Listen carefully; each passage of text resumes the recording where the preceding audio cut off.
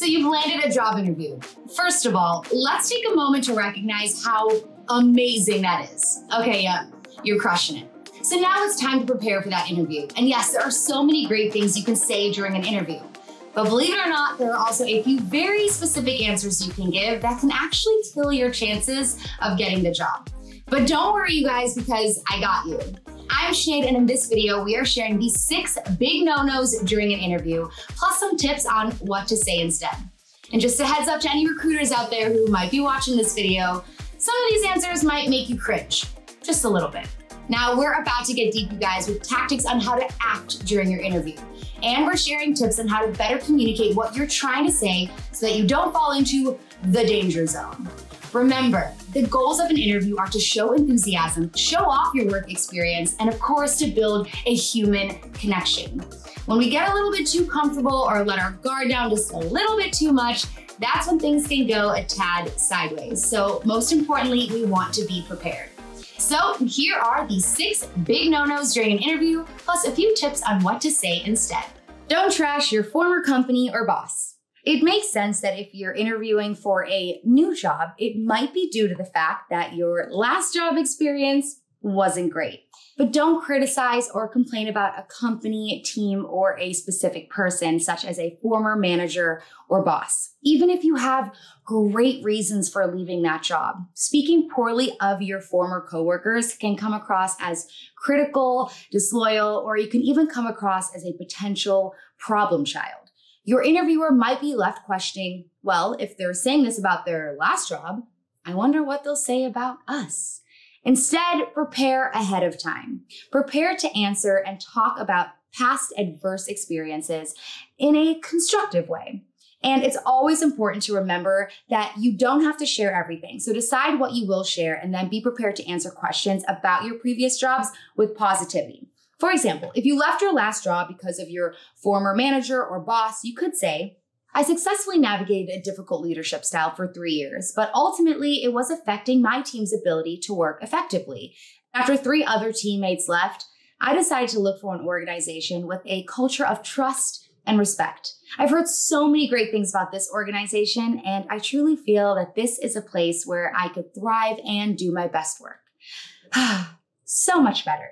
Warning, any answer that begins with, well, you'll never believe what my last boss did, is dangerous. Now, before we move on to the next thing, make sure to give us a like and hit that notification bell if you're finding this video helpful so that you never miss our weekly career advice. All right, next.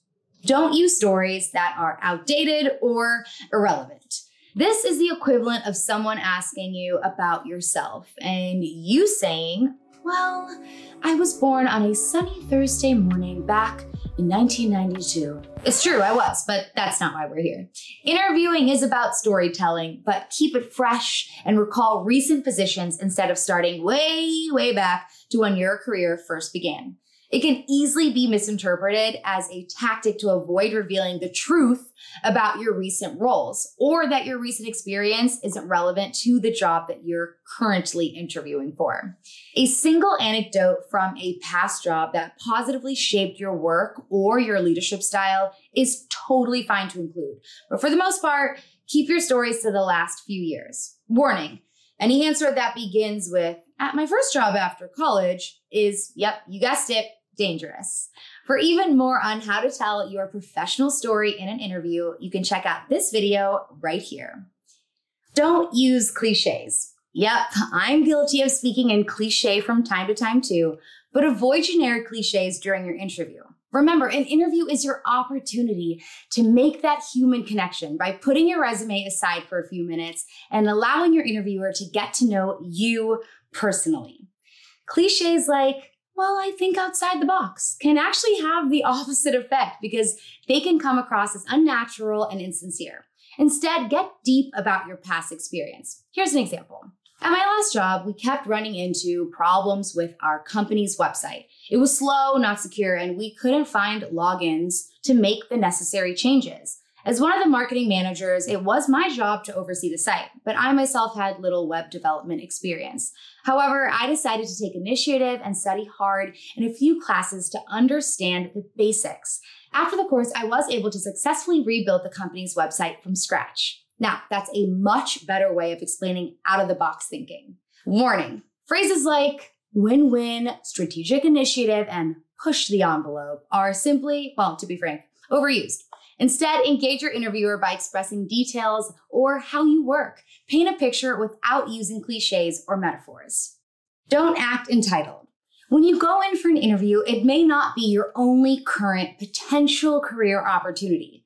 Being able to pick and choose from multiple offers is a huge achievement, but you don't need to brag about that during your interview. Remain humble and, of course, friendly during your entire interview. And entitlement can actually come across in multiple ways.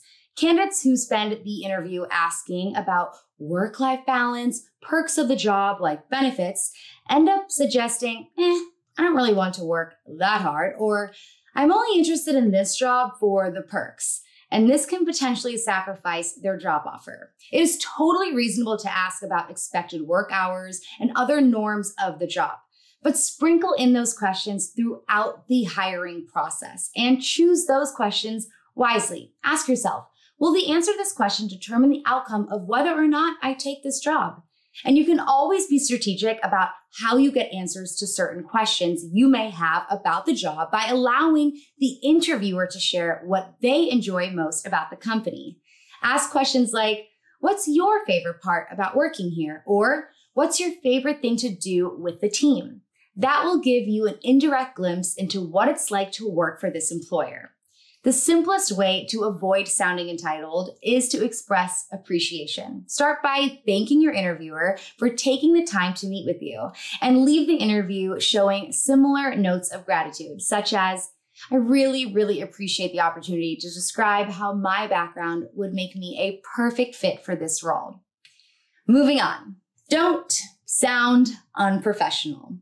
So the interview is going well and you're feeling nothing but good vibes all around. And this is the moment we can fall into the trap of letting our guard down a bit too much. Don't forget where you are.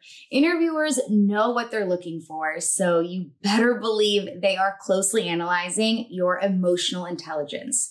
Sharing too much or suddenly switching to casual slang terms in your responses could impair your chances of getting that second interview. This may seem like a bit of a gray area because, of course, being likable is a valuable trait. But just remember to strike a balance between being easy to talk to and, of course, being professional. When in doubt, you can't go wrong with using slightly more formal language than you would normally use at work. Remember, this is an interview. And yes, it's time for another warning. Oversharing can sway recruiters away. Don't bring up your personal life, avoid politics, religion, and try not to complain or be negative about your circumstances. Instead, consider the interview process as an opportunity to get down to business. Don't be too casual in your appearance. Candidates who dress informally or display poor body language can come across as disconnected, disengaged, and sometimes even a bit disrespectful. Take the situation seriously so that the interviewer will seriously consider you, just for the job you want. All right, now let's talk about body language. Keep it professional. Definitely not a time for you to feel like you're at home, even if you are at home. Gotta love those virtual interviews. If you find yourself starting to lean back in your chair a little bit, relaxing your arms, or worse, putting your arms behind your head or your feet up, seriously, don't do that, then it's time to snap out of it and get back into the interview. You obviously want to feel comfortable throughout your entire interview, but you should still keep an upright position, leaning in slightly when answering to show that you're actively listening and that you're truly enthusiastic about the opportunity. Your interviewer will see that you're interested in what they have to say. It's not a bad idea to practice some of these subtle physical expressions. Grab a mirror or record yourself on your phone and get comfortable with smiling, with your eyes too. And keep a pleasant, neutral, warm physical demeanor. Don't feel like you need to plaster a big smile on your face the entire time. It will likely seem forced, so just take a breath and be your best self. All right, let's quickly recap the 6 mistakes to avoid if you want the offer. 1, don't trash talk. You control the narrative, so keep it positive. 2, don't use stories that are outdated or irrelevant. Keep it fresh by recalling work experience from the past 5 years. 3, don't use cliches. Here's your daily reminder that you are not basic, Your language shouldn't be either. 4, don't act entitled or take the opportunity for granted. Be humble and show gratitude. 5, don't sound unprofessional. Be conversational without oversharing. 6, don't be too casual. Dress the part and show professionalism in your posture. Now it's time to use these tips when you prepare for your next interview. You got this. And before you go, give us a like, subscribe, and hit that notification bell for weekly career advice. For more from our Indeed experts, you can click right over here. And for more on how to exude confidence in an interview, you can check out this video right here. It's good. Thank you guys so much for joining us. I'm Shanika Freese, and I'll see you next time.